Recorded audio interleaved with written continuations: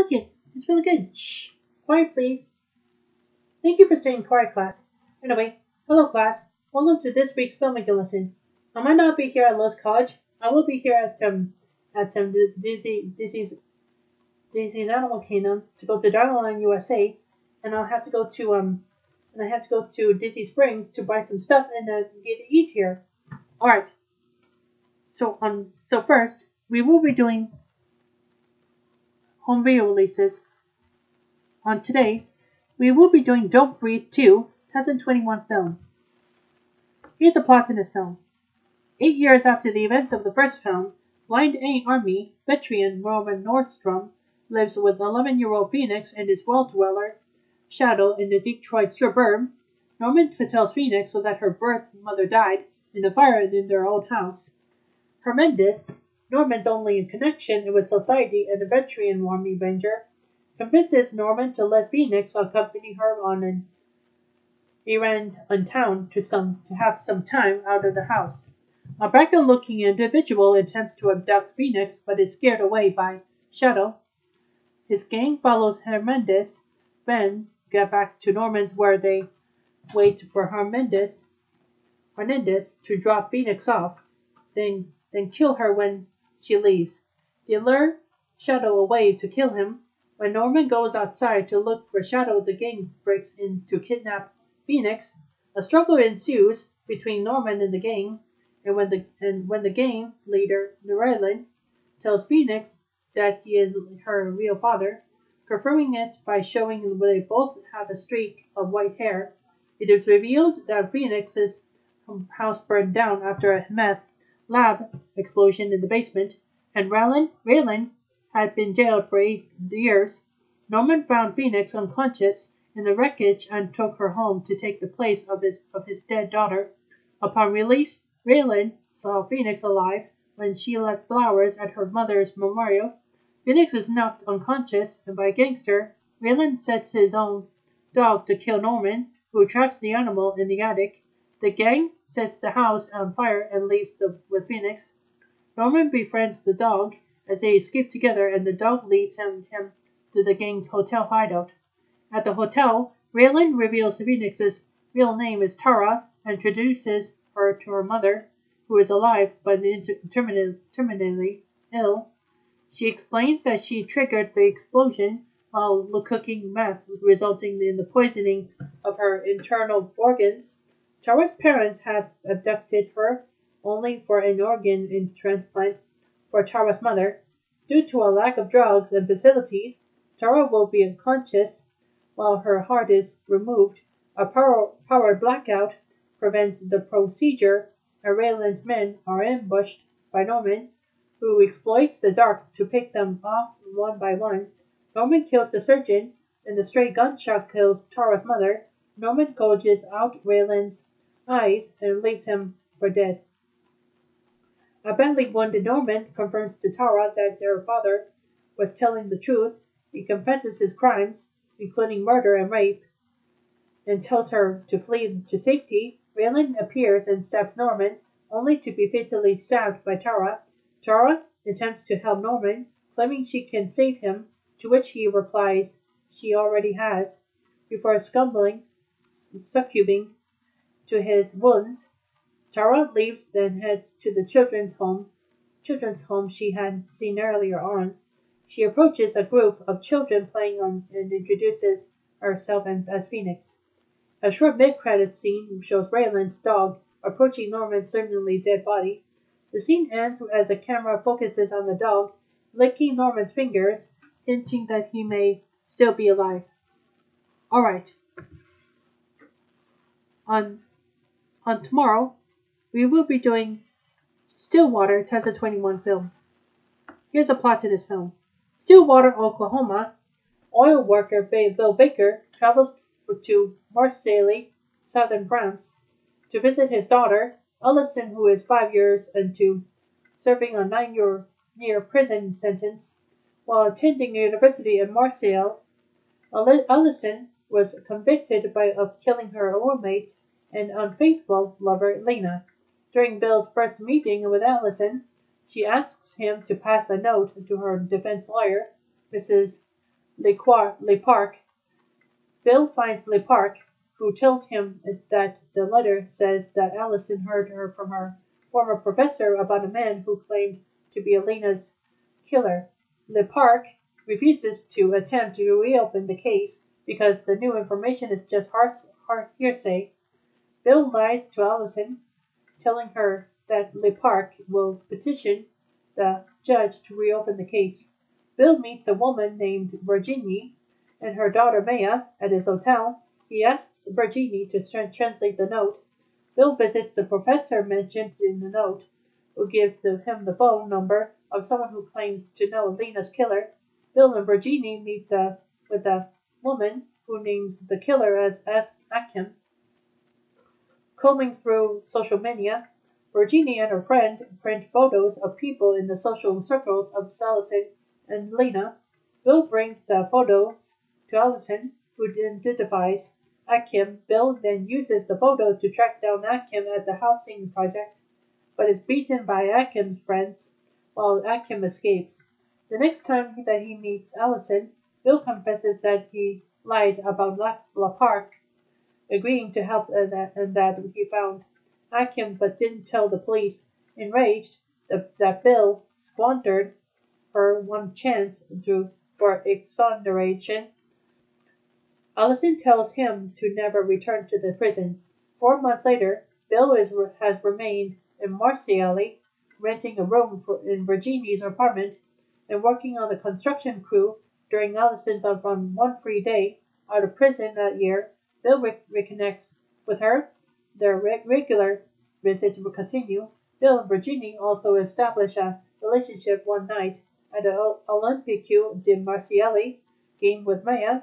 Bill spots Akim and follows him in his truck after the match. Bill approaches Akim, slugs him, and locks him in the basement of the apartment building where Virginie, Maya, and Bill live. Bill implores Maya to keep the secret. Bill pays a private investigator to have a lock of Akim's hair tested against the crime scene's DNA evidence. Akim tells Bill that Allison had hired him to kill Lena and that she paid him with a gold necklace bearing the word Stillwater. Bill begins to doubt Allison's innocence. The private investigator suspects that Bill is keeping Akim in the basement, so he poses as a building inspector and asks Virginie if she has noticed any smells or noises from the basement, which she denies, but her suspicions are raised. Police officers find and detain Bill, but after a fruitless search of the basement, the police question Maya, who lies about not having seen the hostage. After the police leave, Virginie reveals that she had released Akim after finding him in the basement. She demands that Bill move out for having put Maya at risk during Akim's abduction. Le Parc meets with Bill to tell him that the DNA test has exonerated Allison, but Bill's numb reaction perplexes Le Parc. After Allison and Bill return to Oklahoma to a hero's welcome, Bill asks Allison about the Stillwater necklace that he gave her when she had departed for Marseille.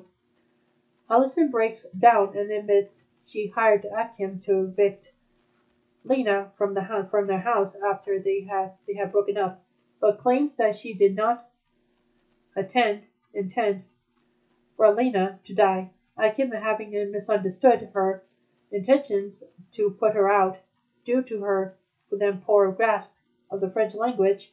The next morning, as they sit on the porch, Allison says everything looks the same in Stillwater, while Bill admits everything looks different on him.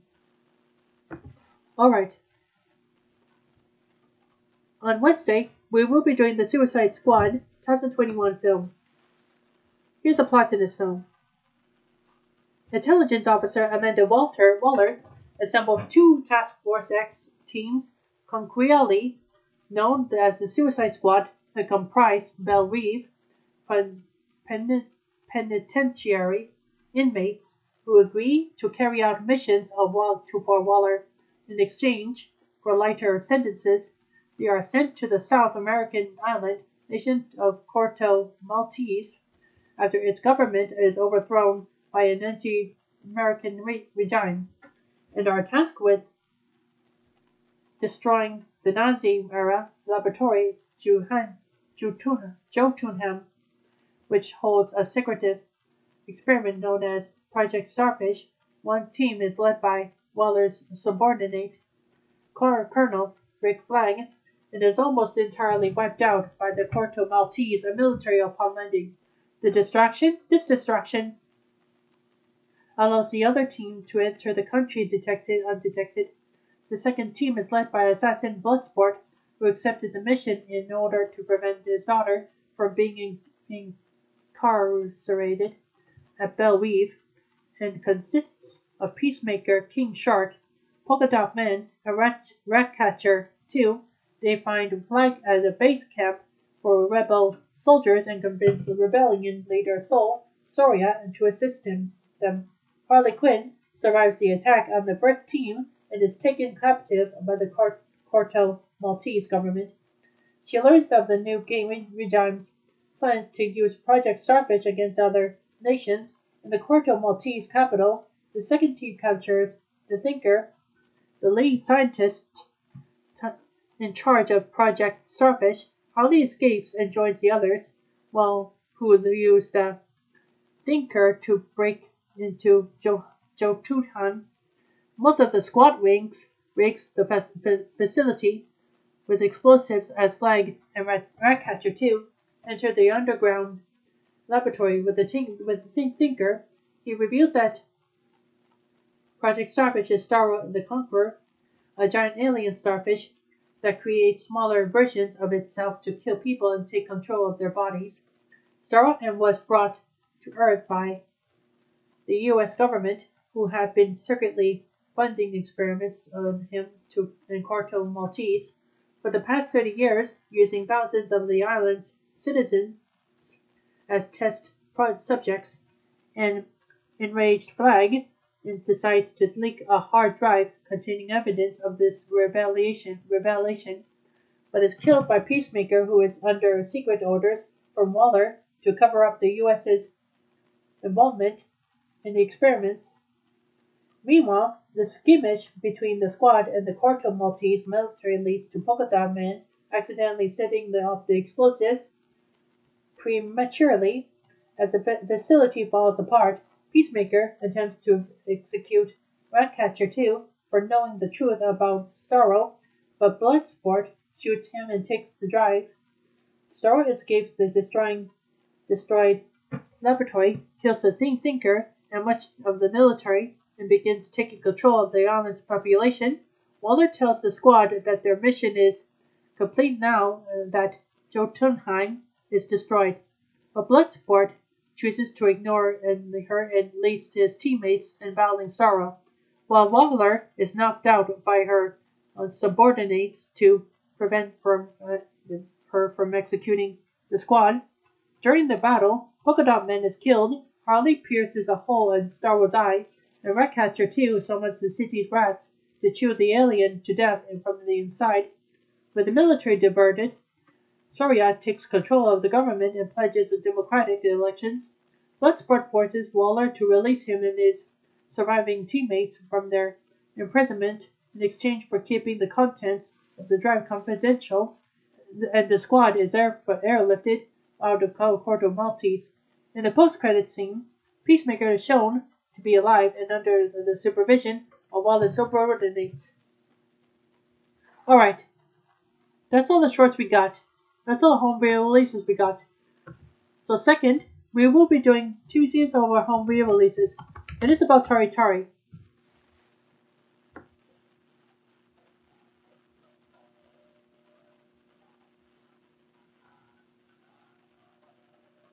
It's about episode 9 going white and going red. As Konatsu reveals the club will perform a musical drama at the school festival, Ween seems preoccupied by something. Meanwhile, Shiho suggests putting on a superhero show at a shopping district and gets Konatsu and the others to play the part of the superheroes, sparking Ween's interest in particular as Wakana asks Shiho about how my hero went about writing her songs, she suggests asking Naoko, as she previously co-wrote a song with her. As the others notice Ween taking the superhero show a bit too seriously, he reveals all the letters he sent to a young kid in Austria named Jan were sent back to him. Meanwhile, Naoko is worried about some supposed changes planned to Tayoru's superiors. Alright, that's all the TV series over home releases we got. So third, we will be doing Emma Monkey Pictures and Robert Cow Productions and Donkey Teeth Company shorts. It is about Tom and Jerry. 1947, The Invisible Mouse.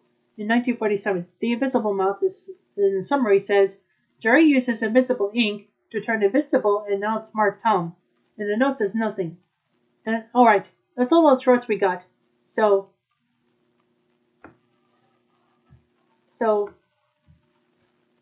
fourth, we will be doing a TV series on real releases.